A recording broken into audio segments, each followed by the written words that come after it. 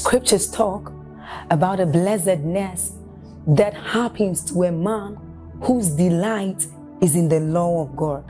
So as Psalm 1 says, it says, but his delight is in the law of God, and doth he meditate day and night. He says that that man is like a tree planted by the rivers of water, whose leaves do not wither, and who bears fruit in every season.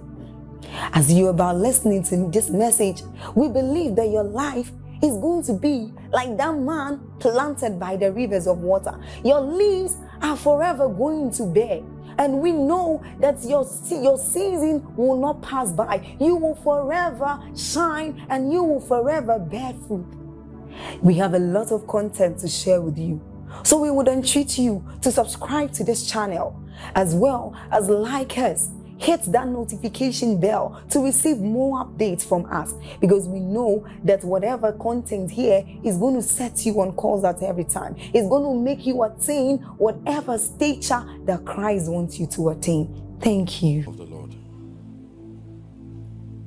You will never be the same. You've touched His grace. Your life is changed. You will never be the same. You've touched His grace. You will never be the same. You've touched His grace.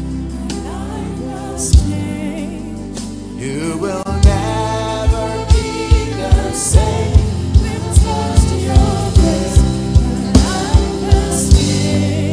Father, I pray in the name of Jesus that this will be the beginning of a new season of the supernatural for someone. I pray by the power of the Holy Spirit that indeed there will be an avalanche of your anointing. Let there be an outpour of your Spirit in our midst. In Jesus' name we pray. Hallelujah. Please be seated. And I want you to be very sensitive. Reverend Sam, thank you so much.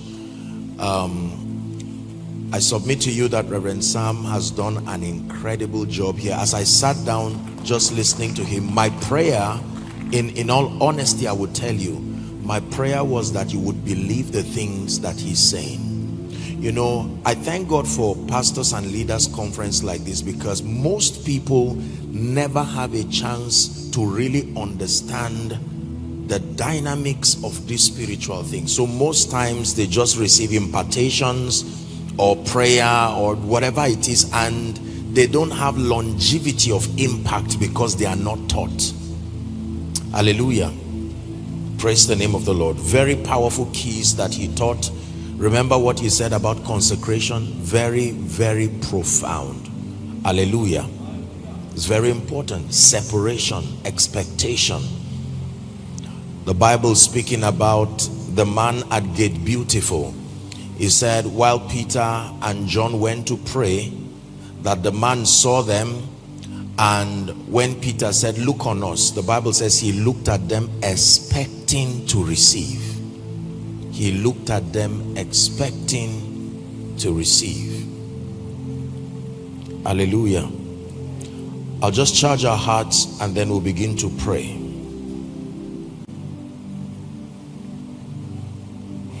Ephesians chapter 3 and verse 20, the Bible says something very profound. Ephesians 3 and verse 20. This was Apostle Paul at a conference just like this, and he was helping the believers understand certain things, and he said, now unto him that is able to do exceeding abundantly above all that we ask or think, he says, according to the power that works in us. According to the power that works in us. Philippians chapter 4 and verse 13. Very interesting scripture. The Bible says there, it says, I can do all things. Now, when you look at this scripture, if you do not complete the statement, it will be a statement of arrogance. How dare you look at life and say, I can do all things? Do you know how many things are there to be done? And yet the apostle looks at the people and says, I don't care what you bring before me, I can do all things. Then he says, through Christ, which empowers. The word strengtheneth there is the word energes. The one who grants me strength is what you call sufficiency. That our sufficiency is not of ourselves. In other words, when you see the results that come from a believer, he's saying that this was not just a making of ourselves, that our sufficiency is of God, who has made us able ministers. I submit to you in the name of Jesus that what is coming upon you this morning will change your life forever.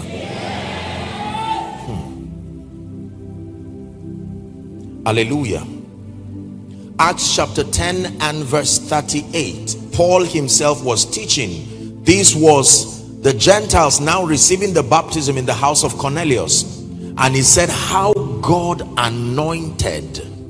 The word anoint originally means to smear with oil, but the essence is to legitimize an operation so that the territory accepts you as legitimate. That means if you are not anointed, you are not authorized, you are not ordained. Are we together now? So when the Bible says how God anointed Jesus, that meant that his operations were legitimized in the realm of the spirit. No wonder the sons of Sceva could say, Jesus, I know. Paul, I know. He said, but who are you? How God anointed Jesus of Nazareth with the Holy Ghost and with power. The Bible says he went about doing good and healing how many? All they that were oppressed of the devil, for God was with him. I define the anointing of the Holy Spirit as God's ability. It's important to not just say an ability. God's ability that is at work in a human or a material vessel. The anointing is defined as God's ability trapped and at work in a human or material vessel, empowering that believer to accomplish, listen carefully, to accomplish his purposes and to produce supernatural results. Let me take it again. That the anointing is defined as God's ability at work in a human or material vessels, empowering such a vessel to accomplish his purposes, God's purposes, and then to produce supernatural results. It is impossible to command extraordinary supernatural results except and unless by the anointing. Why do we need the anointing? I'll give you two reasons very quickly. Why do we need the anointing when I have skill? Why do we need the anointing when I have relationships? Why do I need the anointing when I'm a good preacher? Why do I need the anointing when I am sincere? In fact, why do I need the anointing when I'm already saved? Two reasons. One, to subdue the forces of darkness fighting against our destinies and the purposes of the kingdom. The first reason why we are given access to the anointing is to subdue, in experience now, the forces of darkness that fight against our destinies and the purposes of the kingdom. Psalm 66 and verse 3, popular scripture. It says, say unto God, how terrible art thou in your ways. It says, through the greatness of thy power shall thy enemies submit themselves to you. Through the greatness of thy power. Hallelujah. And prophet Isaiah taught us that the yoke is only destroyed. He said, it shall come to pass in that day that the yoke shall be taken from off your neck, the burden from off your shoulder. And listen, it says the yoke shall be destroyed, not because you have stayed long in ministry. The yoke shall be destroyed, not because you're an apostle, prophet, teacher, whatever it is. The yoke is only destroyed because of the anointing. The second reason why we need the anointing is to fulfill our God-given assignments and to advance the cause of the kingdom. The second reason, which is a more superior reason why the anointing is needed in the life of the believer, is to fulfill our God-given assignments and to advance the cause of the kingdom. It's important for you to understand and to appreciate that skill and human abilities can only go so far. Maybe I should take it again since you're writing. To fulfill our God-given assignments and to advance the cause of the kingdom. I learned this very early in my life, the limitation of human strength, the skill of men. I've seen very skilled, intelligent people. I've seen orators. I have met all kinds of people from a standpoint of value. These men and women were, and some of them still remain exceptional, except that all you have remains barren and impotent until activated by the anointing. Hallelujah.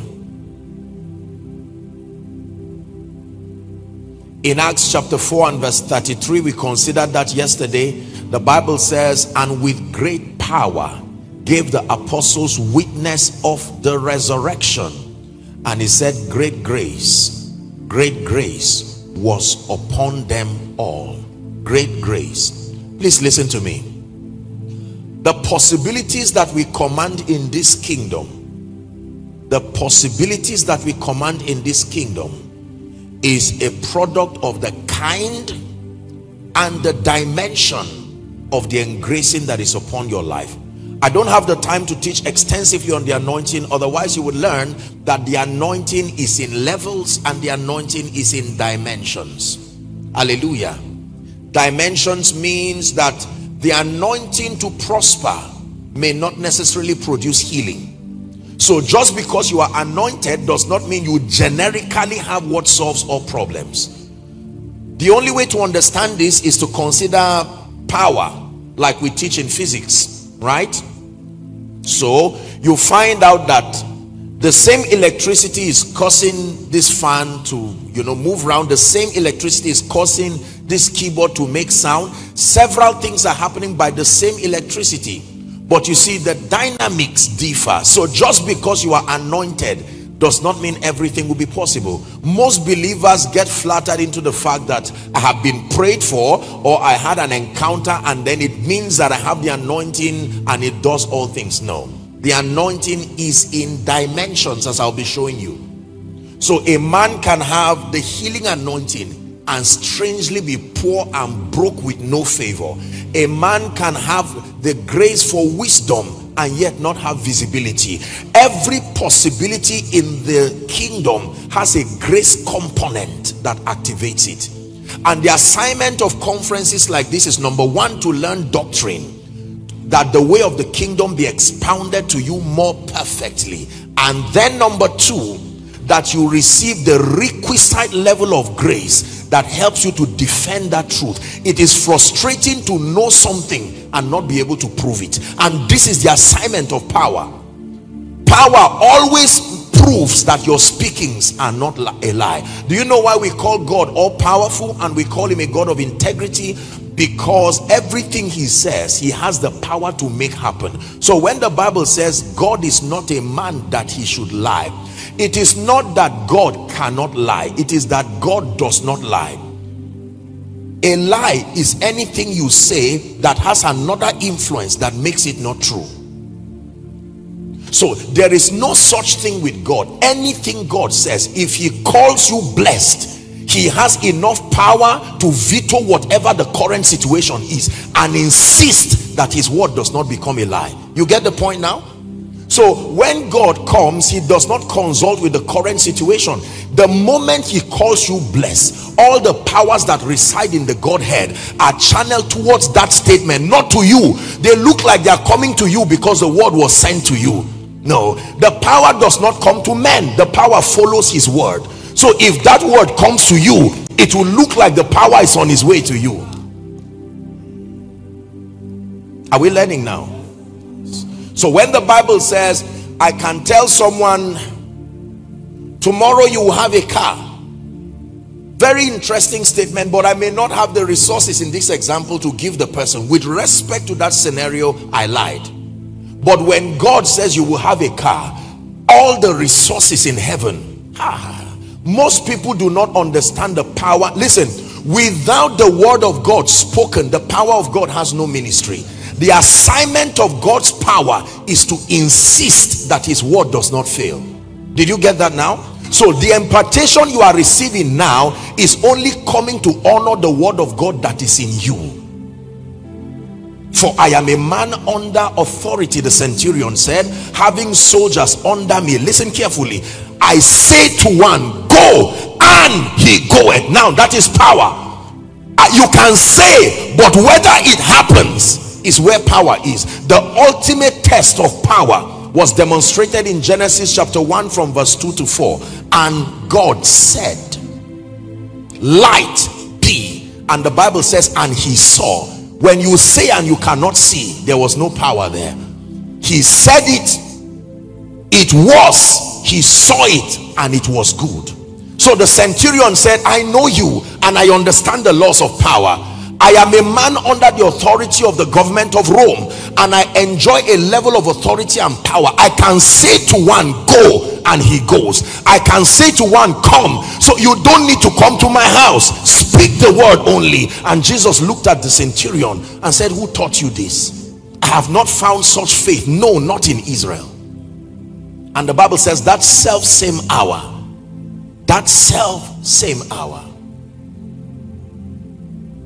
are you learning now? There is nothing you cannot do. There's no mountain you cannot move.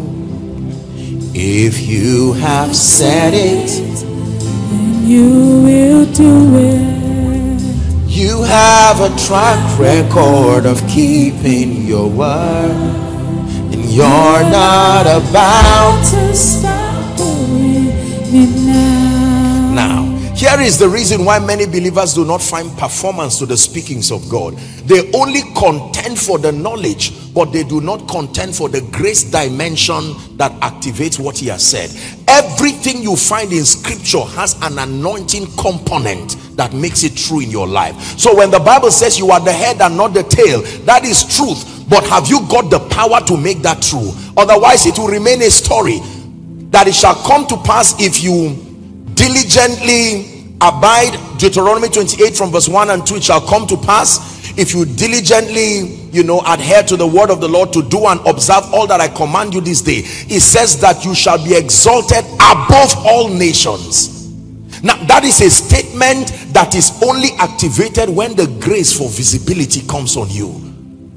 There is such a dimension of the anointing that makes what was hidden to be revealed. It says, neither do men light a candle and put it under a bushel. That means that is a possibility. So the question now is not whether you were anointed before or whether you came here anointed. We have to dissect your life by the results you are commanding, and with surgical precision we can show you that the reason why you keep saying this and this is not working is that what you have is the information, but the anointing component for this is not there. You see, when the grace of God comes upon a man, it speaks immediately. How do I know what is upon me? By looking at the possibilities around you. The Bible says, thou anointest my head with oil. He does not anoint your cup, but strangely your cup can be used as a tool to know what is on your head. So if your cup is empty, don't blame the cup. If the ministry is empty, don't blame the ministry. If the business is not working, don't blame the business. It is only responding to what is on your head. Are you learning now? So the anointing, listen, is in dimensions. Apostle, before I came for this conference, I confess that I have the grace for wisdom, and it is shown by the superior decisions that you're making so far. So you have a dimension of that anointing. But do you have the favor of God at work in you? Do you have the power to prosper? The Bible never said the wisdom to prosper. It said the power to prosper, because strong men retain wealth. It takes strength more than skill. Is someone learning now? Even for Jesus, the Father had to declare that this is my beloved Son. And then in one of the accounts again, he says, hear ye him. And everywhere Jesus went, everything heard him. Everything, not everyone, everything, including a fish. So you can be very anointed, but the only people who hear you are your tribesmen. You can be very anointed, but the only people who hear you are those who are sympathetic to you. Because although you have the word, that hear ye him unction has not come on you. But listen, when it lands from where you are, not where you want to go, I assure you, it says from where thou art, you will be surprised that in a strange way, a way that can only be described as though holding on to a charm. Listen, please sit down. The anointing is in dimensions, but then the anointing is also in levels. That means you can have more. Listen carefully, that you can have the grace of God, like every other thing in the kingdom, comes in form of a seed, but multiplication is a possibility in the kingdom. It says grace and peace be multiplied. So just because you receive the anointing for wisdom or favor, do you know that there are superior dimensions of that same grace? So two people can have a prophetic grace anointing, two people can have the power to prosper, but it is in levels. So in a conference like this, you can open up yourself for more. Yes, you are a prophet, but we are still doubting you because of the margin of inaccuracy is too much. Now, it doesn't mean you are false. It just means that there are... Do you believe what I'm teaching you? Yes, sir. The Bible says to give all diligence to make your calling and your election sure. That means it is your responsibility to stop people from disbelieving you by the abundance of the working of the Spirit within your life. He measured 1,000 cubits and it was to my feet. He measured 1,000 cubits of the same thing and it was to my knees. Is that in your Bible? He now measured 1,000 cubits, it was to my loins. Then he measured 1,000 cubits, the fourth level, and it was an overflowing river. So you can see that you may be in a healing meeting and someone can come and maybe just, not to demean the supernatural, but healings that even the person sitting near the person who was healed would doubt and say, you didn't look sick. But there are miracles called notable miracles. Miracles that they can preach for 1 year non-stop. Are we together? Many of us here, I presume, have found our place in life, but we are operating at a level of grace that is far lower than the demand upon our lives. There is need for an upgrade. Do you believe that? Yes.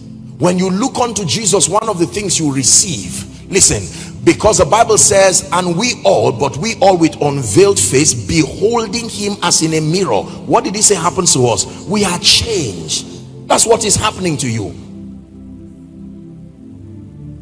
We look to Yahweh, Yahweh. Our hope is Yahweh, Yahweh. We look to Yahweh, Yahweh. Forever Yahweh, Yahweh. Many years ago, then, people didn't know me like they do now. So I had the liberty to do many things. Every time I entered a city for a meeting, I would usually go a day before or wait a day extra.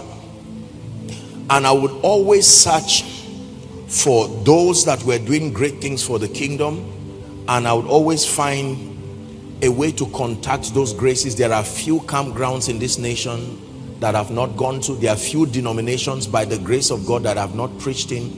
And every time I go, I like to study, what did God do with them? It doesn't matter even if they've lost the texture of the power that is at work there, because mantles don't leave the earth. That means it is somewhere waiting for discernment and honor. Even if the oil is in your house, it's possible you will not benefit from it. That woman had the oil in her room for a long time. The oil was hearing the conversation and yet it could not profit her. Hallelujah. Yeah. And I'll tell you a few of the stories, maybe two or so. I remember one time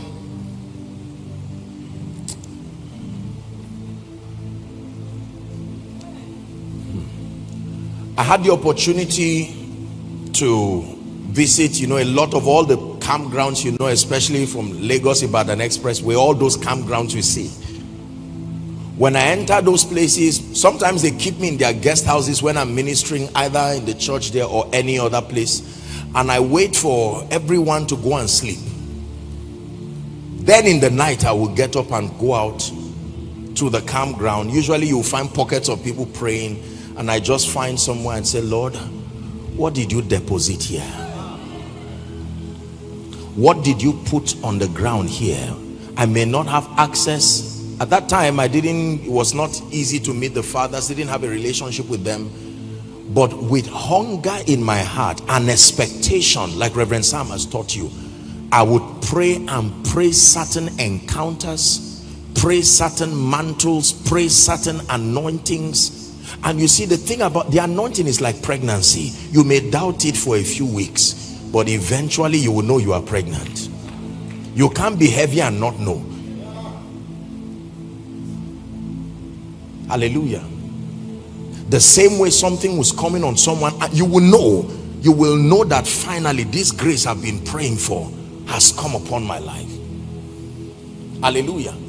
I always didn't walk in the prophetic like I do now, word of knowledge here and there, but I remember one of the most profound encounters that changed my life. I was watching William Branham, watching him, I had several of their videos I would just watch in the night.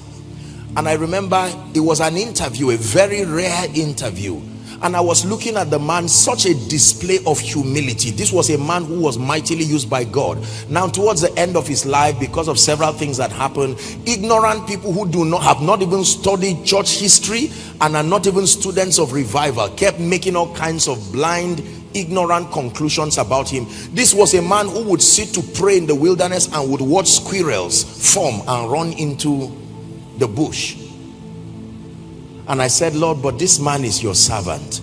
I don't know whatever happened in his life, but this is very powerful, and I respect your walking in him. How did you walk in a man like this? And then a miracle happened right there. It was like something left that laptop and just rested upon my head. A very cold sensation. For over a period of 30 minutes, it was just going down my body. I said, what is happening to me? Now at that time, I'm by God's grace, I'm a rich beneficiary of encounters. I can teach on encounters. I'm not ignorant to those experiences, but here was something happening to me that was strange. And by the next meeting I went to, the power of God, the anointing is in levels. There is a reason why I'm telling you this, because one, you see, the enemy of more is the current that you have. Most times when you are in total bankruptcy, your hunger is at a level because you are aware that you do not have. But when you have something small, you do not know what else can come. Don't tell me I'm a prophet or I'm a prophetess. To what degree have you spoken the counsel of God for kings to hear you? If you are not there, you are not there. Apostle and prosperous, to what degree? How much can you give the kingdom and still sleep? If that has not happened, you are not yet there. Are we together now? Yes. We're talking of serving the purposes of the kingdom at a level where your life becomes a statement. Your life becomes a case study that people can learn God through the excellency of your results. This is what God wants to do in your life and even my life. You believe that? Say amen. Now very quickly, I want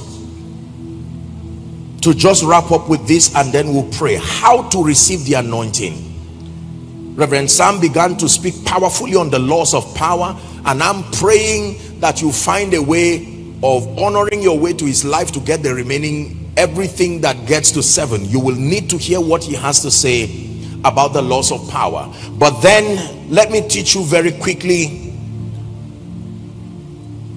The anointing comes upon a believer, genuine anointing comes upon a believer according to scripture by two principal channels. Number one, directly from God through encounters. Please write. The anointing can come upon a believer directly from God. Acts chapter 10 and verse 38. Let's read the first 5 words. Acts 10:38, or the first 4 words. Ready? Look up. Let's read. 1, 2, go. One more time. Who anointed Jesus? You can have an encounter with God. You see, because the anointing is spiritual, you can receive of a spiritual substance and have it manifest here. The anointing is not like physical money that you must receive naira or dollars physically. Solomon is another example. The Bible says in a dream God came to him and imparted upon him wisdom, and understanding heart was given to him, and he said, I have also given you riches and honor like no other king has. He woke up. If you were Solomon's roommate, you would get up knowing that you had a nice night, not knowing that the person who just woke up would never be the same again. And they started seeing the excellency of his impartation through the results that followed. You can receive directly from God. Number 2, the second biblical channel, which is the more frequent one as far as receiving the anointing is concerned, is impartation from the carriers of the anointing. Impartation from the carriers of the anointing. Impartation from the carriers of the anointing. Impartation from the carriers of the anointing. We'll continue, but I'm seeing doves. That's what I'm seeing inside this view. I'm like doves, not just doves. And I'm seeing it land now on 2 people, and for one of them you are a woman. Listen carefully, please. I'm seeing it land on this woman, and the Lord is telling me that he started by having prophetic dreams, that the things that you see used to happen, but somehow it looked like it just dried up, but that there is a restoration, a restoration, a restoration. Let me speak it already over that person. I don't know who that person is, but in the name of Jesus, wherever you are in this auditorium or following online, I declare that that grace rests upon you now. I declare that that grace rests upon you now. Please sit down. Sit down. Impartation. What is impartation? Impartation is a spiritual system of transferring possibilities. Possibilities are they can be substantiated, and they can be transferred from person to person. Possibilities. You can transfer possibilities. Please listen carefully. And the assignment of impartation is to transfer possibilities from the carriers to those whose hearts are hungry. In Philippians chapter 1 from verse 7, the B part for sake of time, Philippians chapter 1 from verse 7, it says, ye all are partakers of my grace. Paul is speaking to the church in Philippi. He's saying that all of you can be partakers. That I came to you in Philippi manifesting certain dimensions of spiritual possibilities, and that under a certain condition you can be a partaker. You know how we light candles? You can have 10 candles that have the potential to burn but do not have, they are not lit, and you can take just one. Is that true? And just in a matter of minutes you will not even know which one lit which again. That's how impartation works. When you impart graces, it does not diminish what you carry. If what you carry diminishes, you just stop keeping the law that preserves it. Is someone learning? Ye all are partakers of my grace. In Romans chapter 1 from verse 11, Romans 1:11, Paul was speaking and he said, for I long to see you that I may impart upon you some spiritual gift, to the end that ye may be established. Established in business, established in ministry, established in governance, politics, whatever area of endeavor. Hallelujah. The Bible is full of people who received certain graces that prior to that time they didn't have, and all was a product of impartation. Hallelujah. In Numbers chapter 27, when we read 18 to 20, let's look at it very quickly. Numbers 27, 18 to 20. Thank you. It says, and the Lord said unto Moses, take thee Joshua the son of Nun, a man in whom is the Spirit. So this man was not without the Spirit. He said, although he has the Spirit, he said, thou shalt lay your hands upon him. Verse 19. And set him before Eleazar the priest, and before all the congregation. It says, and give him charge of their sight. May verse 20 happen to someone in this service. And thou shalt put some of thine honor. You see that honor is a grace. What is honor? The ability to be perceived and be rewarded to match your true worth. When the grace for honor comes upon you, you are perceived and you are rewarded to match your true worth. Thou shalt put some of thy honor upon him. Why? That the congregation of the children may be obedient. So obedience is a product of honor, not sincerity. You can be as sincere as you are as a preacher, and find out that as a preacher, as a businessman, it looks like your people and even your territory does not seem to hearken to you. It is the absence of honor. Hallelujah. Are we learning? Deuteronomy 34 and verse 9 puts perspective to what happened. You will see the kind and the dimension of the Spirit that came upon Joshua. 34:9, Deuteronomy 34 and verse 9. And Joshua the son of Nun was what? Full of the Spirit. Notice the Bible says he had the Spirit. Now the Bible says he is full of the Spirit of wisdom.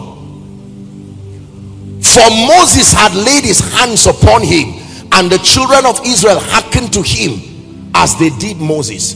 So they did not hearken to Moses because he was called Moses. He was carrying a possibility upon his head that was creating a reaction. Hallelujah. Time will fail me to talk to you about the story of Moses and the 70 elders. You find that in Numbers 11. How that the Spirit that was upon one man came upon 70 people. Isn't this profound? One man was carrying a spirit and yet he could not speak well, and it came on 70 elders and none of them could keep quiet, yet one person was carrying that and he was silent. Let me tell you the truth, we are all equal in Christ, but as far as the distribution of these graces, it has separated men into cadres. How can part of the Spirit on one man comes upon 70 elders? They stood prophesying from morning till night non-stop, and yet that was what Moses was carrying quietly.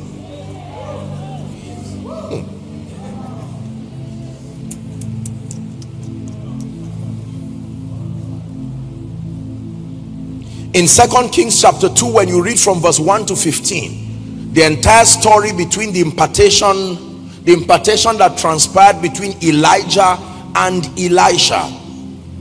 Finally, Elijah is about to be taken, and he tells Elisha, ask. I hope you know that Elisha at this point was only serving. He did not have the privilege to be trained. The sons of the prophet were there with jealousy and the rest. We know God is taking him. We are that prophetic enough, but they could not receive anything. And here was a hungry and a desperate farmer, and Elijah said, all right, ask. And he said, a double portion of your spirit. He said, do you know the rules of impartation? You have asked a hard thing, but if you can see me as I'm taking off. Was he not looking at him? So there is a kind of seeing. Your concentration, your faith, That's what Reverend Sam was teaching you, that your faith has an eye and it can see, it can describe what it wants. I know I desire a double portion. And the Bible says the heavens were open and he saw chariots, and he shouted, my father, the chariots of Israel and the horsemen thereof.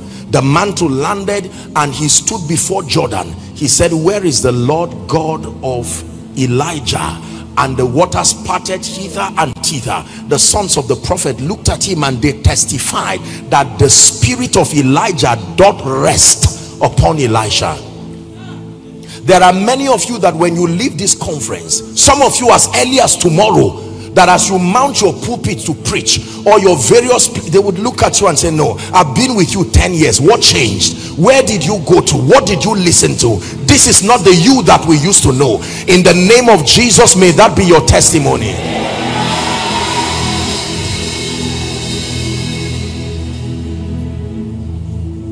Hallelujah. There are two rules for receiving impartation, and this is what I'll wrap up with. Number one is honor. Number two is service. Listen carefully. Impartations do not just happen arbitrarily. There are rules, there are laws in the spirit that control impartation. The first is honor. The second is service. Honor is a very powerful spiritual law. Now watch this.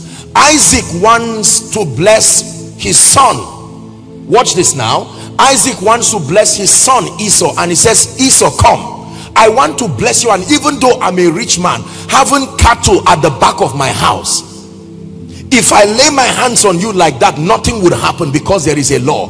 Go to the wilderness, go and get the same thing I already have. It says, make me venison, make sure it's the one that delights my soul. That means pay attention as you are preparing this. You are careless, you will still miss the impartation. Make me venison such as my soul loves. He said that I may bless you before I die. And Esau got up and left. And while all of that discussion was happening, you've read the scripture, their mother heard it and she said, Jacob, come, something is about to leave your father to your brother and you might miss it. Go to the back of the house, we are going to deceive your father. And he said, no, but my brother is a hairy man. Even though this man is blind, he's still prophetic. He said, I will handle that. And when he came to his father, he said, how come you came so early? And hear what he said. He said, because the Lord gave me. How come? You are not supposed to have arrived by this time. I'm not teaching on speed. When we're imparting the grace, I will tell you. He said, no, you should not have arrived. But he said, remember, there is a possibility that God can give men. He gave me, and that's why. And he said, okay, I understand. Let me reach out to you. And he said, the voice is that of Jacob, but the body is that of Esau. That is already a lesson for deception, where the voice becomes that of Jacob, but the skin is of Esau. Anyway, he lays hands on him and releases the blessing. And just when he's done blessing Jacob, Esau comes and he said, who is this? He said, Father, I'm back. Who did I bless?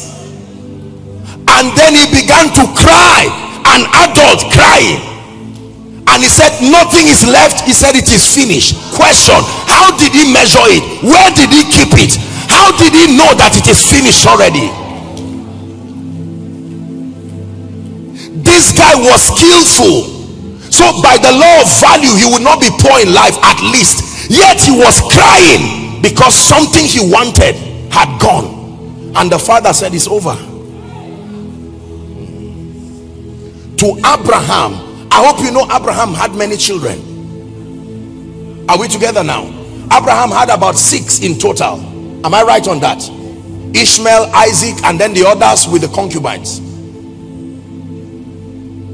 When it was time for allocating blessings, the Bible says he called all of them and gave them of all the physical things. But it says to Isaac, he gave Isaac all. What else did he give him called all? He never gave Isaac any physical thing. He gave the rest cattle, but he gave Isaac all. And then the Bible says Isaac departed with that all. and everything started gravitating from everywhere and looking for him. And Isaac sowed in that land by reason of what you carried, and reaped that same year 100-fold. The Bible says he began to prosper, he went forward, he advanced, and the Philistines envied him. Honor. Let me submit to you, and I say this with every sense of responsibility. The reason why many preachers and many people do not receive in the body of Christ is because for some strange reason, I think culture has a role to play in this too. We have mastered the art of trivializing people's sacrifices and their track record with God. Just because you were not there in the wilderness does not mean David was not there. So when we see men and women of God arise in power, commanding certain levels of possibilities, chances are excellent that we just begin to feel they were lucky, or maybe something just happened to them. No, it's a very wrong. You can hear Reverend Sam was speaking about when he was in Azare in Bauchi State, praying in the wilderness, in the bush. Anybody who is relevant and serious now must be able to tell you their wilderness phase, where they sought God blindly, went to bushes, went to under trees, went somewhere, sat all kinds of places. I told you yesterday that kings are not trained in palaces. No, the palace did a bad job on Moses. He had to be relocated to the wilderness to be trained well. Hallelujah. So most times we just have, for want of word, this mentality of I know this person, I know this one, he's my brother, he's my sister, I know this person, and we don't receive anything. Lift up your hands and you're like, what is there? I'm also prophesying. And you find out that we continue to shortchange ourselves. Hallelujah. When I learned the law of honor, it is one of the most potent laws that have worked in my life, probably second only to the law of encounter. Every time you communicate honor, the gates of a man, the bowels of a man's spirit is genuinely open. Do you know that you can lay hands on a man and the person who laid hands, he knows that nothing came? It's just so that the man will go away and not disturb you, but in all honesty, you know between you and God that nothing came on that man's head. But there is a way that your heart can be opened, and I'm praying that today someone will give his destiny a chance, that your heart be open to receive. I have been a seeker of God's presence, but I've also followed, I've pursued men and women that carry genuine graces. You do not know how far I've gone on this journey of search for genuine anointings. Genuine anointings. Hallelujah. I would read God's generals and read the books, and I was not just looking for the stories, I was searching for any persons who participated in the entire process who were within reach, so that I could access them and at least honor them. Most of us have this, and again, like Reverend Sam said, I think is a misunderstanding on our theology. I have God, I have a Holy Spirit, I don't need any man to do anything. It's not true. It's not true. Read your Bible well and look at the results of people who advocate these things. No.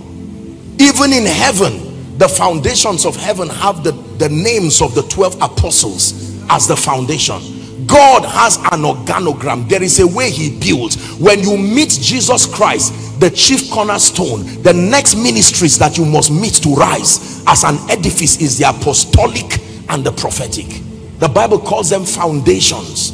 Jesus, the word incarnate, needed 3 prophets in his life to rise. Number 1, Simeon the prophet. Number 2, Anna the prophetess. Number 3, John the Baptist. Not to count the number of men that played roles in his life. Where would Jesus be if Joseph of Arimathea was not there? Simon of Cyrene helping him to carry the cross. When Saul, who would later be called Paul, when he met with Jesus, Jesus himself directed him to the house of Ananias to go and wait for a man to come and continue. You would think, having met Jesus, you would not meet any man again. It was not Jesus that got him filled with the Holy Ghost. Ananias is go to a street called Straight. In the house of one Judah, you will meet Paul. He's blind, but he has seen in a vision that you are coming. He's been fasting 3 days, and he said, brother Saul, Jesus whom you saw has sent me that you will receive your sight and be filled with the Spirit.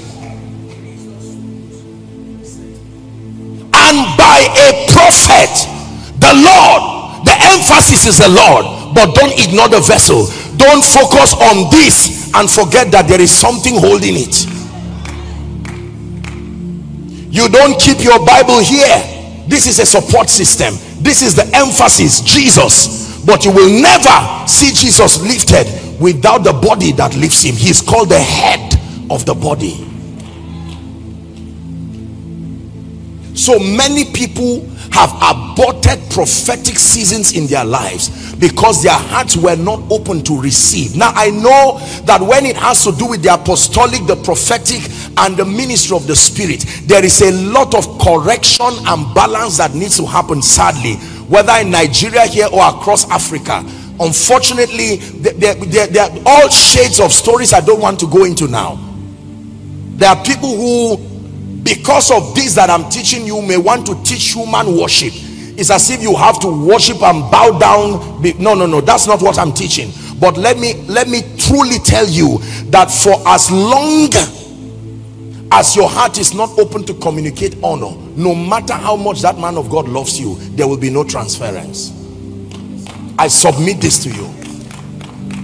For as long as he's your colleague, for as long as he's your tribesman, Jesus, your Jesus, entered a city, and the Bible says he could not do any mighty works.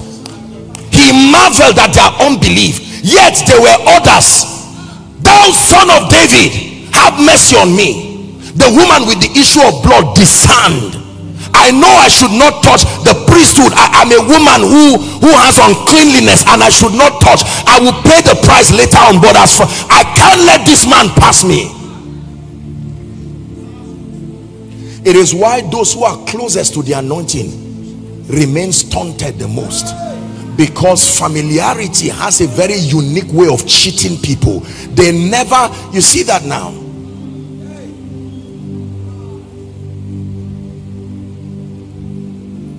God has gathered us here all through the sessions, speaker after speaker, helping us to understand certain things in the spirit.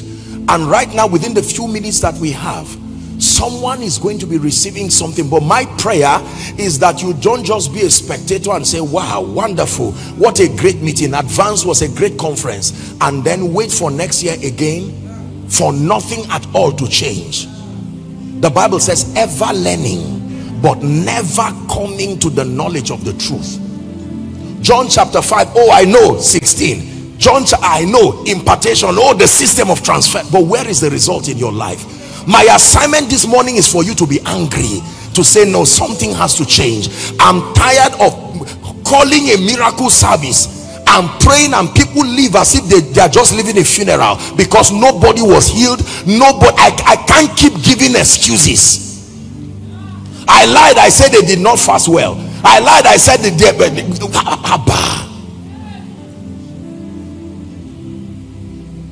Get angry in your spirit as a man of God, that your members know they are already used to the word not working in your mouth. So when you say you are blessed, they're on their way out because they know it's a waste to say amen. They reserve that energy to shout amen for a voice they trust. It must change. The Bible, speaking about Samuel, said he was a man that none of his word fell to the ground. If Samuel spoke to you when the donkey was missing, they said, let's stop wasting our time. There is a prophet, there is a seer, there is one who has obtained grace from God. If we meet this man, our problems will be solved. Can men say that about you? We're going through this family challenge, we're going through this situation, we're tired of poverty, but we know there is a man that God has raised in Abuja, there is a man that God has raised in Nigeria. Let him make a declaration over our lives.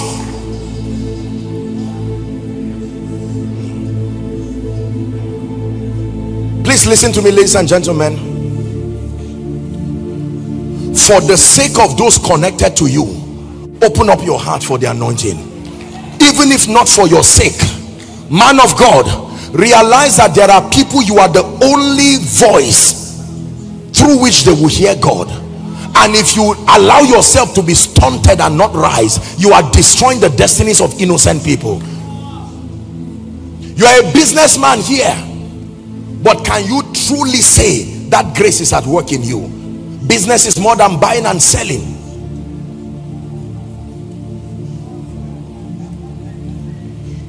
There are many anointings that God is going to be imparting, but there are 4 of them I want you to listen before we begin to pray. Number 1, the first grace I believe by the Spirit of God that someone is about to receive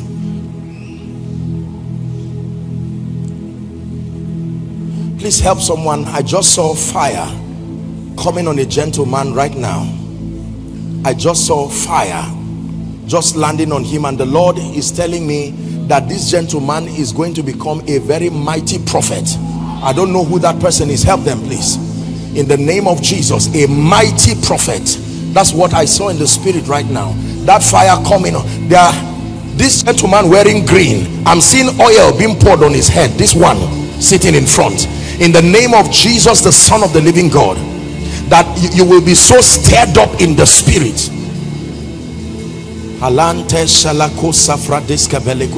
Please pay attention. Number 1 is the grace for encounters. Do you know, encounters, the assignment of encounters is to create conviction. You cannot be persuaded and you cannot walk supernaturally in the spirit without encounters. Blessed is the man whom God causes to approach him. Number 2, the second grace that you are going to be receiving is the grace for visibility. Is there such a grace that can cause the nations to know? I wish I were lying. I would have just told you I'm playing with you in this month of April, you know, but I can tell you, without the grace for visibility, I don't care what you do on social media, I don't care what you do around, nobody will pay attention to you. This world is full of evil and selfish people. People are too busy pursuing their own agenda. Whatever will make them turn and invest their attention upon you must be grace from heaven. There are businesses right now that need the grace for visibility. I was listening to some of you whilst Pastor Bolaji was speaking yesterday. You have your business, the woman who spoke about poultry and the rest. The grace for visibility is a wonder. I remember those days right from Zaria, in that supposed place. People were coming from all over the world in spite of kidnappings. They would come in, and were not very high profile people. Come, land, enter a Gulf, and have all these people inconvenience themselves, hotels that were not even, and they would still stay with joy. When the grace for visibility is upon you, your life becomes a wonder. I'm saying this, listen, do you know that Noah would have died if he had to look for the animals one by one to enter the ark? There was a grace that came upon him, and all the animals on their own, 7 by 7, 2 by 2, everywhere they were, they found themselves to that ark. That there is such a grace that can come on you.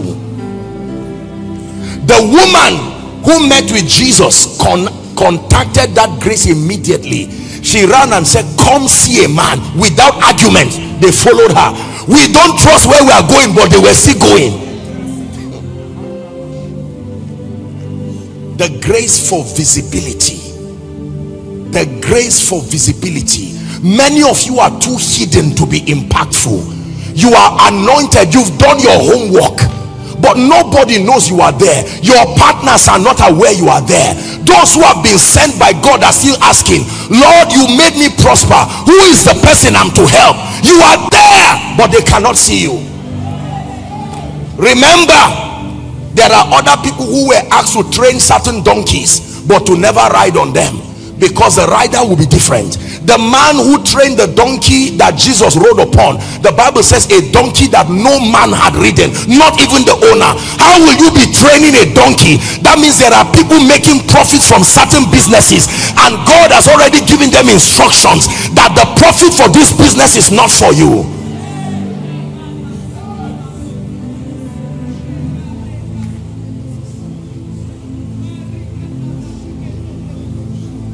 Hallelujah. When the grace for visibility is upon you, it no longer becomes an issue of location. Please believe me, I know what I'm saying. Any other thing just becomes an added advantage. It does not matter if you are in the cave. Yes, sir. The nations will search for you. I'm not talking people groups. They will search for you. Kings will look for you and run to you and say, teach us the counsel of God, show us the ways of God. When Jesus was born, was it not a star that signified his arrival? Of a baby. And the Magi saw it. They said, something is happening, let's follow the star.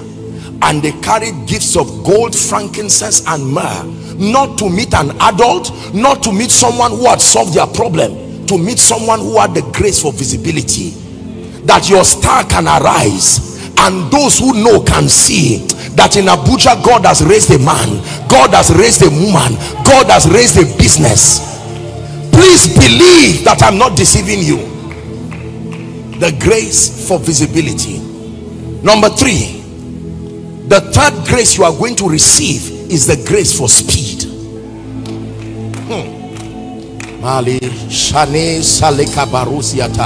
Look at me, please. Please look up. Please look up. Let me have your attention. Do you know that the greatest asset any man has outside of eternal life is the advantage of time? Do not forget, the realm of the spirit, both demonic and of God, agree that time is an important component. In fact, the most important component. Are we together now? Every other thing finds its value in time and with time. That means when you lose time, it doesn't matter what else you have failed. When you meet a dying man, he does not pray for more wisdom. When you meet a dying man, he does not pray for more prosperity. The request of a dying man is time. Isaiah 38, give me time. Add time, 15 years.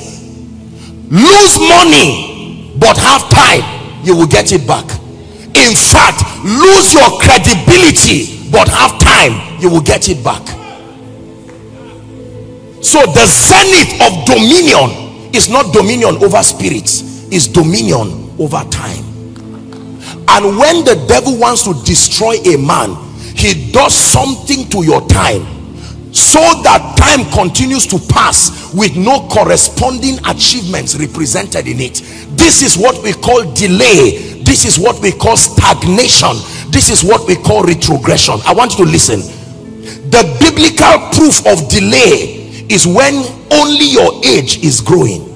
Nothing else grows in your life, only your age. You just keep adding days but no corresponding achievements.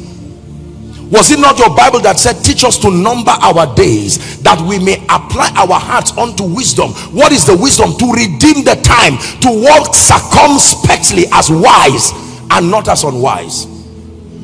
Many of us right now, culturally speaking, or by reason of our background, you started with time already against you. You got born again late.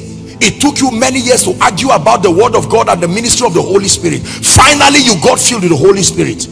Now, you are 50 years, 40 years, 30 years, 60 years probably, and there is still a lot to be done. There are two ways God helps men with respect to time.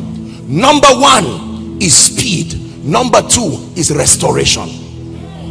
These are the forces of advantage allocated to help men gain time. Let me repeat again. Number 1 is speed. Number 2 is restoration. Restoration is God taking the events that should have happened and bringing it to your future to happen. and I will restore the years. It is not only things God restores, he can restore years. Years of doing error in ministry. You started ministry early, but because of poor mentorship, for 10 years you were doing a lot of rubbish. Now you got serious with God and discovered that you've wasted 10 years. By that 10 years you would have had some level of establishment. Now you have to start afresh again. You don't need progress, you need speed. Progress is forward movement. Speed is not just for you to move forward, it is to gain the time you have lost. And that grace must come on somebody this morning. Your Bible says, and the hand of the Lord came upon Elijah. Is that in your Bible? Elijah did not have a chariot, but the Bible says he ran on barefoot and overtook the chariots of Ahab, even down to Jezreel. Number two, the Bible talks about Jesus. He left to a solitary place to pray, and the Bible says the disciples used the boat and they went ahead of him. They were 6 hours ahead of Jesus. You would have called that delay, but he got up from the place of prayer and he turned and started walking on water. He walked on water and caught up with them. They were even afraid. They thought it was a ghost. He said, no, be not afraid, it is I. Peter said, if it be thou, let me step into that possibility too. How come we're using boats and laboring and you just walk on water like that? There are times you don't need the water to part, you can walk on it. Some of you are supposed to have obtained this grace. You've been praying forever for the river to pass, and God says, listen, this river is not going to part. Walk on it. The grace for speed. Number 4, the last of the many anointings you'll be receiving is the grace for signs and wonders. I taught a bit on it yesterday. You may want to get the teaching. Signs and wonders, the supernatural, the miraculous. Signs and wonders are beyond just healing. No, commanding possibilities over lives, over territories. It is a grace for signs and wonders that will make all men look for you. Not everyone is sick, but everyone needs supernatural possibilities in their lives. You can program a climate of favor over businessmen. I didn't even add that one. That is a very important one. We can spend the whole day. This grace for favor, I didn't even add it. You may add it as a 5th one, because some of you, that's why you came for this conference. If you drop the grace for favor and you drop the grace for visibility for me, I will pick favor. Do you know why? The number one reason people succeed in life is because of the favor of God. The proof of favor is not money. No, that is a proof of wisdom. That is a proof of skill. The proof of favor is access to the hearts of men. Listen carefully. When you know the favor of God is at work in your life through the tripartite coexistence of unusual kindness, unusual access, and unusual acceptance. Don't forget this. If this tripartite combo are not working in your life, it is not favor. When the favor of God is at work in a life, I remind you again, unusual kindness, unusual access, and unusual acceptance. We're going to pray. I believe that Reverend Sam and his dear wife, at the back of his heart is the desperate cry to see that by next year's advance, that people come here with all kinds of testimonies and say, Reverend Sam, look what God used this conference to bring. Look, the ministry that looked like nothing was happening, that grace just came upon me. Grace for speed, favor, signs and wonders. Look what is now happening in my church. I'm having the opportunity to become a blessing in a very, very definite way. I don't know if you've heard anything from all that I've said, but in the next 1 minute, I leave you with your maker. Cry from the depth of your heart. Remember that that it is your hunger and thirst, please cry from your heart. Man of God, you are doing this for the sake of your congregation. You are doing this for the sake of those your business people. Please pray. I'm under the shadow of your wings. Your influence is all over me. I am under the shadow of your wings. Your influence is all over me. I am under the shadow of your wings. Your influence is all over me. Yeah.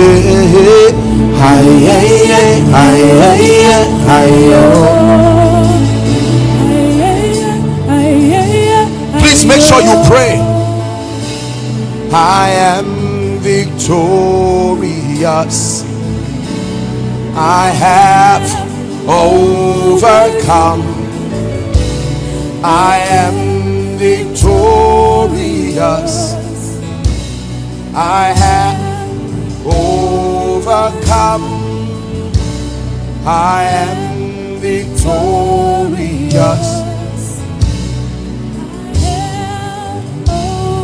Hallelujah.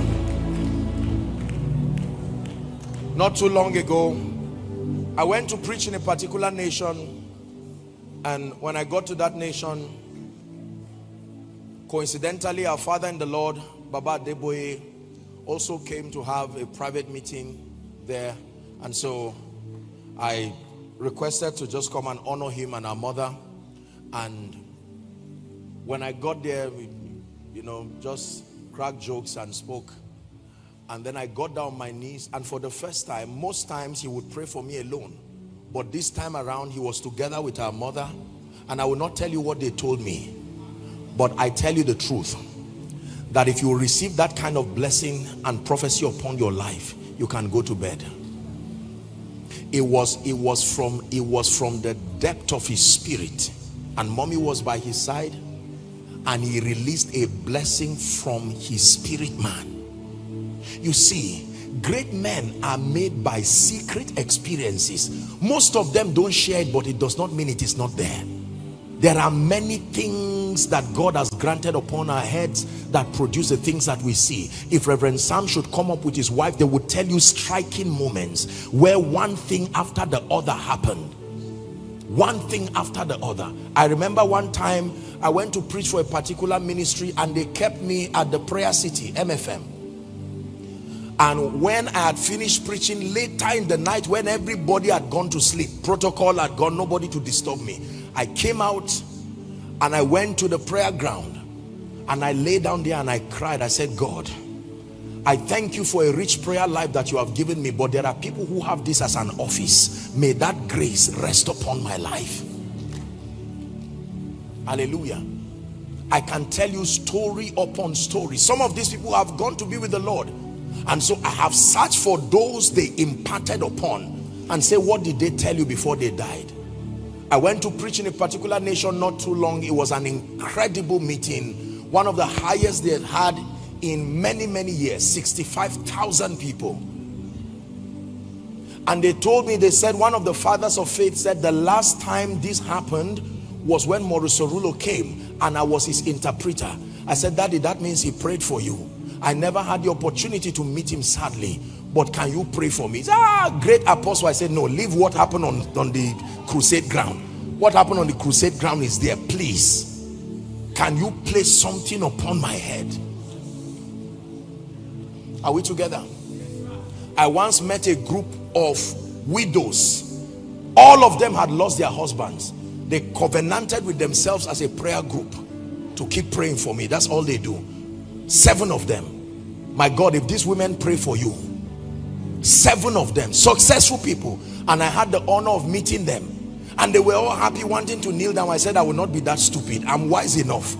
You've lost your husbands and you dedicated yourselves to pray for me. I will be stupid to stand there and do emoji. I got down on my knees. I said, as mothers, from the bowels of your spirit, pour out that blessing Let it come from the depth of your heart. I don't know how many times I may have shared it in this blessed church. My encounter with Ekiti, you know, the long life encounter. And I remember the high point of it was not the fact that the oldest man there prayed for me, but I remember the wife of the man who had died, 136 years, and the wife was still alive, and I pleaded with her. Someone interpreted what I was saying. She only could speak Yoruba. Said, please let this, I don't know whether I'm a great grandchild now or whatever I will call. I said, please. And the woman tapped me. We entered a room and she was showing me the photos. That was the husband of her youth. And you know, those days they married as teenagers. And I said, please, whatever it is that was on him that has been on her, can she release on me? She said, kneel down, and she removed her shoes and placed her legs on the ground. And for 15 minutes, this woman was raining, would you call her a grandmother, a great grandmother's blessings. Listen, I want you to know that God did not put this meeting. This is beyond falling down and standing up. This is reprogramming a plethora of graces, just resting on your life and then to see what happens. Years ago, I was in Jos. I went to buy sugar cane, and then I saw two women, old women, and I decided to pay for them. Didn't have much, but I said, please, you are mothers, let me just honor you. And they said, no. I said, I insist. And I paid. It was not more than 100 naira. And the next thing, they looked at me and they began to bless this young boy. And one of the women looked at me and she said, my son, forever walk upon gold.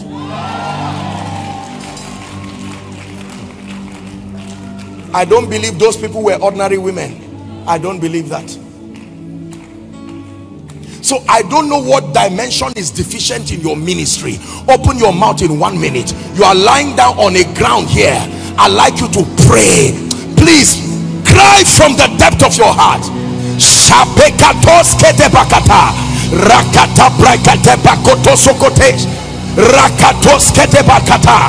Cry to the God of heaven. Advance, pray, advance, pray. Pray, pray, pray.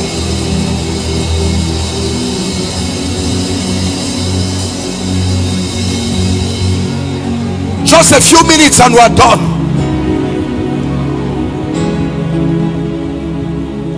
Shapekato sekabada embrente salakatavrakata pakatosh. Man of God, pray. Doors are about to be opened for you.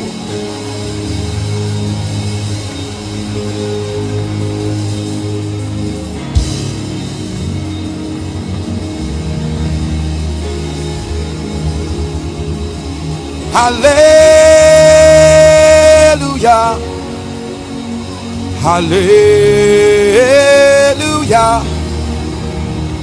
hallelujah,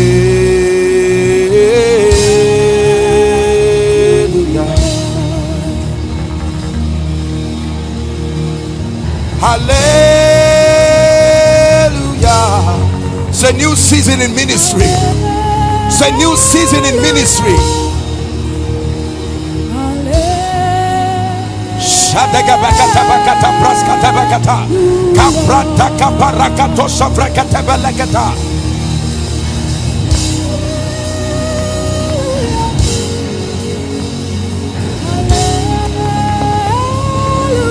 Please pray 1 minute. Don't be tired.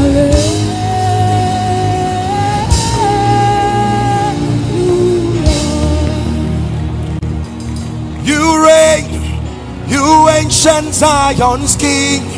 Kadosh, Kadosh, you are mighty on your throne.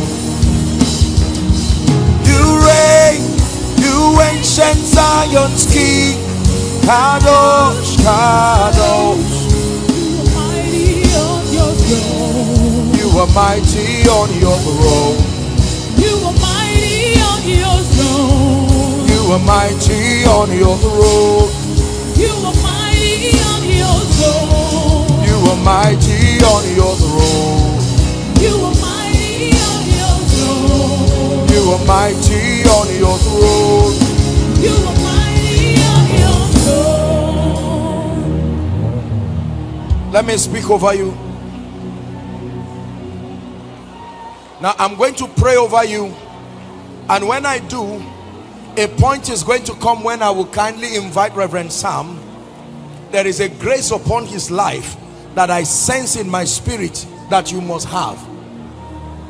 God has granted him unusual acceptance even among the Caucasians, even across the nations of the earth, and it is a grace that many people need even at this point in their lives. But I want to pray for you. I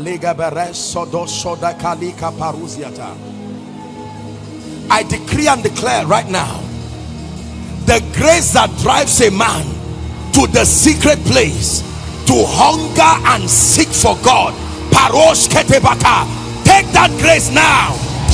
Take that apakatos ketebata. Receive that grace right now. That grace for the secret place, let it come like fire. Let it burn everything that is not of God in the name of Jesus Christ. Number 2, I don't know what has hidden your glory, hidden your destiny, but I stand by the apostolic and the prophetic as one helped by God. In the name of Jesus, rise to be global.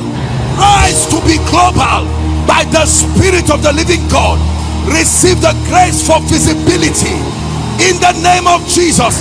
I break limits, territorial limits, cultural limits in the name of Jesus Christ. Help them, please.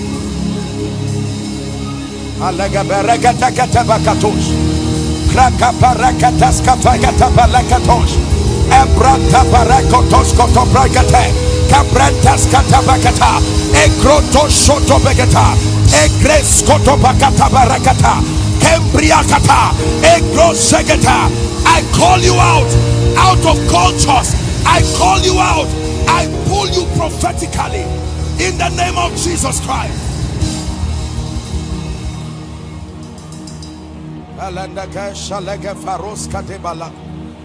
Number 3, now hear me. I want to release the grace for speed, and many people will start running by the anointing. You don't have to bring them out, but just help them so they don't injure themselves. In the name of Jesus, I come by the rod of a higher priesthood, and for every ministry, every business here, receive speed, speed, speed, speed. Help them, please help them. Speed. I release that grace. I release that mantle. I release that grace. I release that mantle. I release that grace. Speed in ministry. 10 years in 1 year. 1 year in 1 month.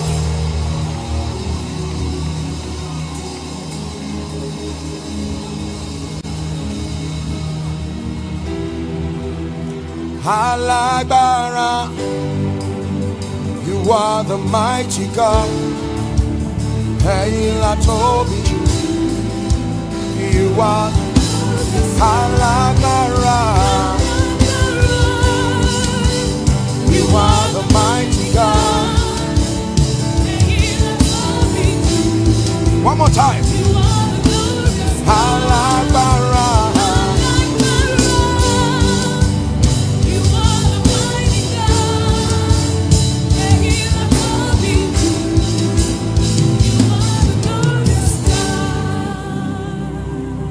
Hallelujah. I want to declare the favor of God upon you. I don't know how people live without it. Reverend Sam, I don't know how people excel without the favor of God. But I want you to believe me that when this mantle actually enters your life, you will marvel and wonder at what begins to happen.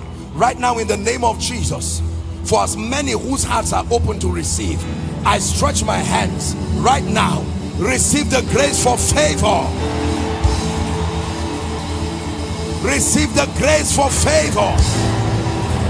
Favor in the city, favor in the country, favor in Abuja, favor in Lagos, favor in Europe, favor in America, favor in the Caribbean, all over the globe. Receive it in the name of Jesus. Hallelujah. Hallelujah. Now you're about to receive the last, and then I'm done. The grace for signs and wonders. Listen, in an era of faking miracles, telling lies, state managing all kinds of things, it is absolutely unnecessary when you carry this grace. There are many of you right now who have the call of God upon your life. It takes more than a message. You will need the backing of heaven.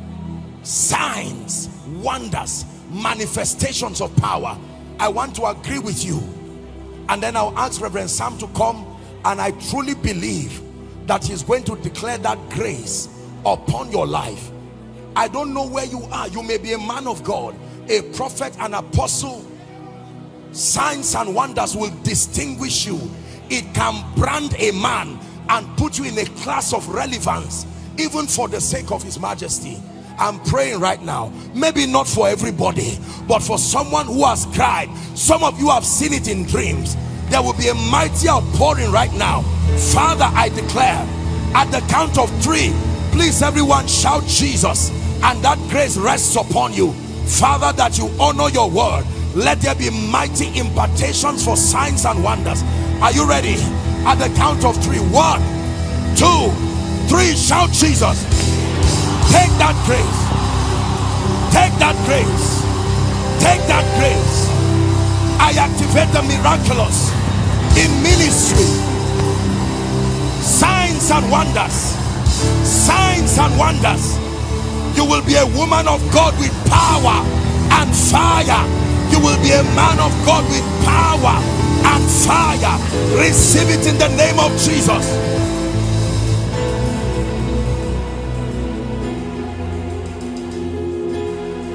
Hallelujah. Can I please invite Reverend Sam to just come up?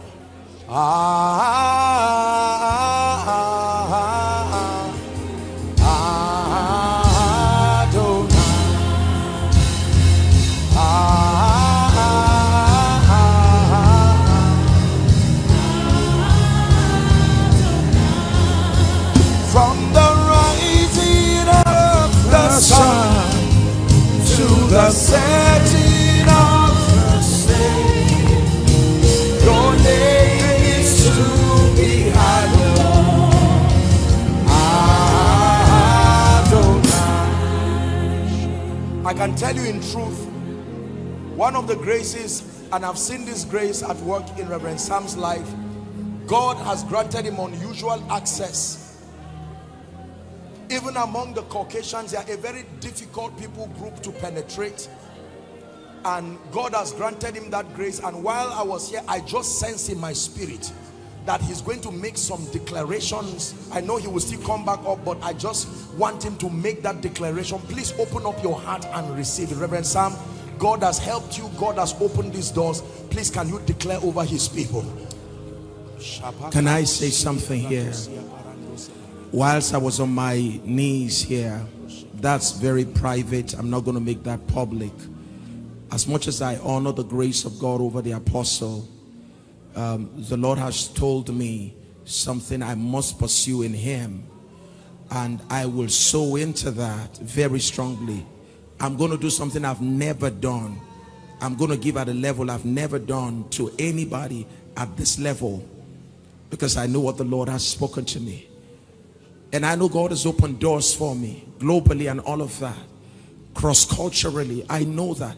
And the apostle was the very first in this city, after Pastor Kunle Shorinyo came and said, Pastor Sam, we recognize there's a grace on your life that has opened doors for you across the nations. And I said, I didn't even think about that. And then apostle came and said, Pastor Sam, we've seen that grace on your life. And I must thank you, sir. I never knew that. And I sense in my spirit today, rather than just pray that the grace that is, I have a cry that it will not just be what I carry. We are all standing together. Can it be what we carry? Can I pray with you, joining my hands with the apostle, that there will be a double portion on your life. Apostle, may I just humbly, can we pray together? This is the first time you're having this, and as we begin to pray, barriers will begin to break.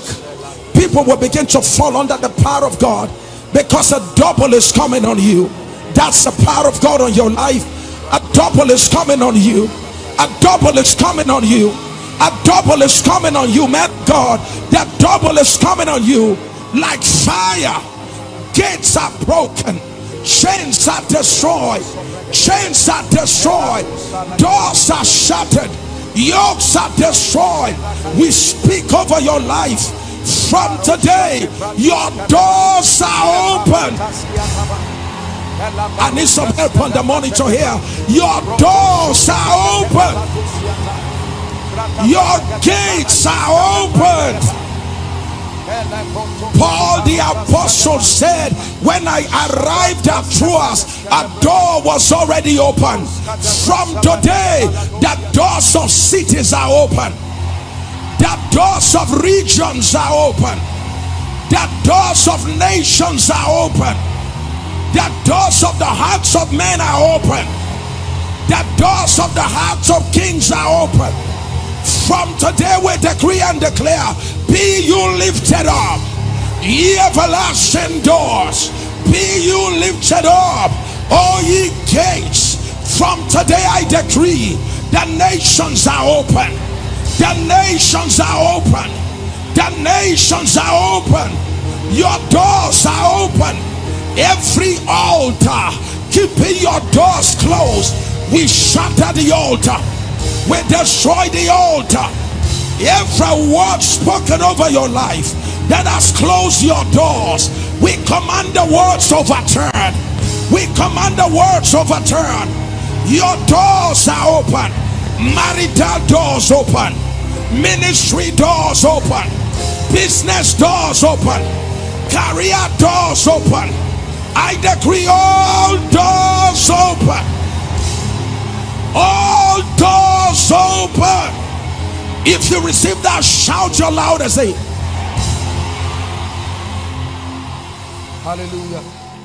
Now very quickly, how many of you still have your requests? Remember yesterday you were told to come. Please quickly, ushers, can you help us? I have just about 2 minutes here. Okay, I still see people waving theirs. Please, if you have yours, just wave it so that you can pass it to the last person at the aisle. Can we do that very quickly so that we'll wrap up? Please begin to pray in the spirit, everyone, in the name of Jesus. These Egyptians I see today, my God, I see them no more. Someone is praying. You're writing for your ministry, you're writing for your business, and for those who are following online, make sure you connect. We're about to pray on the request now. The Bible says, unto him that answers prayer shall all flesh come. Please let the requests make their way here very quickly so that we pray.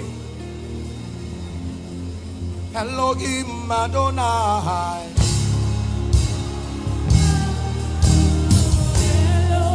Elohim Adonai.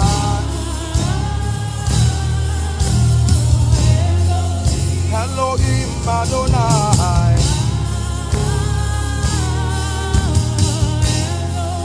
Elohim Adonai.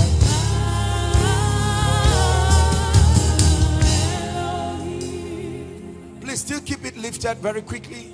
Ushers, can you help us? Whether you or not you are an usher, just one person volunteer to help us pick it from them. Let's make it very snappy. Are you praying in the spirit already? I still see people at the...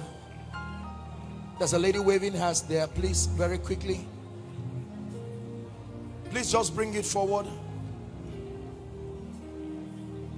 Hallelujah. Watch this. Please listen to me. I had the honor to be in the prayer room of our Father in the Lord, Daddy Gio, and one of the requests when I got there, I laid down on the floor, and one of the requests that I prayed on, I said, Father, I know that you have helped me but there are men you have helped. Whatever covenant you have of answered prayer, that this man will just stand and say, in Jesus' name, may God bless you, and then doors open. I cried unto God from the depth of my heart, and I believe that grace came on me. From that day, it was as if God bound himself with a covenant that when you pray, hallelujah, that supernatural grace for answered prayers. And I have watched God do wonders. Your ministry is a praying ministry. Your man of God is a man of prayer. Testimonies abound all across the globe as proof that prayer works. And you are about to experience another dimension of the wonder-working power of God. We may not have the time to minister to people one-on-one. We may not have the time to prophesy upon people. This is a ministers, a leadership conference. But we are going to pray, and wherever you are, I'm going to begin my prayer now. So please, those with the request, will just use this as a point of contact. While I pray, I want you to stretch your hands towards the altar, and I want you to make declarations of faith. I'm releasing my faith with the angel over this house, Reverend Sam, his dear wife, the leadership, and every man who has mounted this platform in the name of Jesus to preach. Please, if there are people outside, can we have their requests also?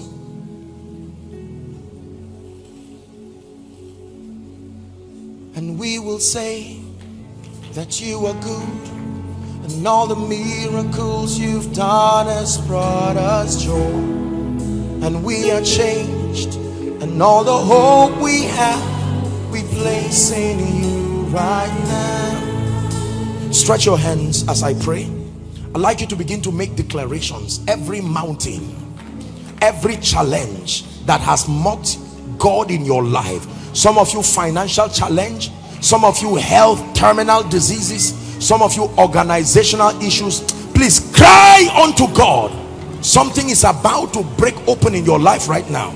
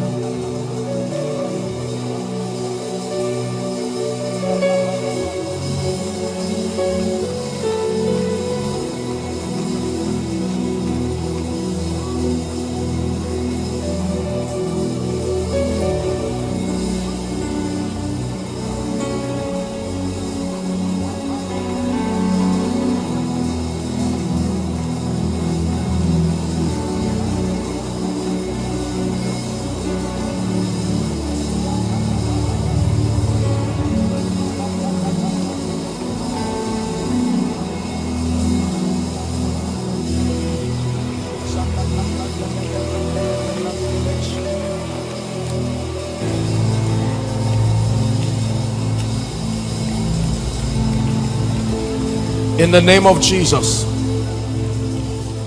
In the name of Jesus. Yes, Reverend Sam, can you join me, please? Let's just do this together. Now, let me tell you the truth. I want you to truly believe that God answers prayers. And we bow our knees as men and women helped by God, even over this. You don't have to kneel. But in the name of Jesus, I speak over this request. Every request here be turned to a testimony now.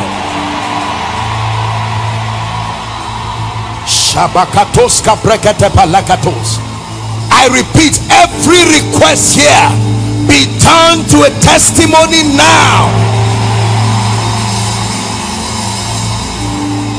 Hear me. Every helper of destiny who must arise and see to it that these requests are answered, may God raise them. May God raise them. May God raise them in the name of Jesus.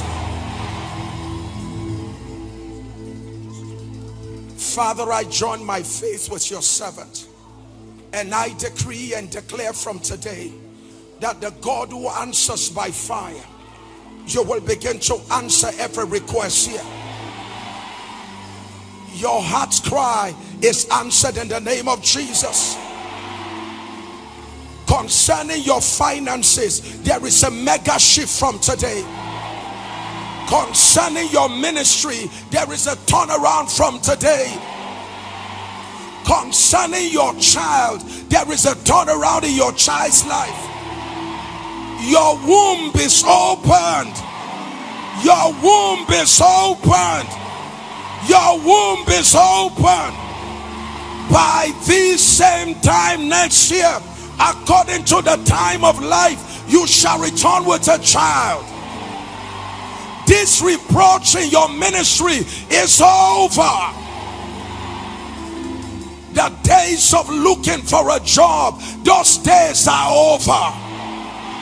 You will move into a spacious office. Receive a mega job.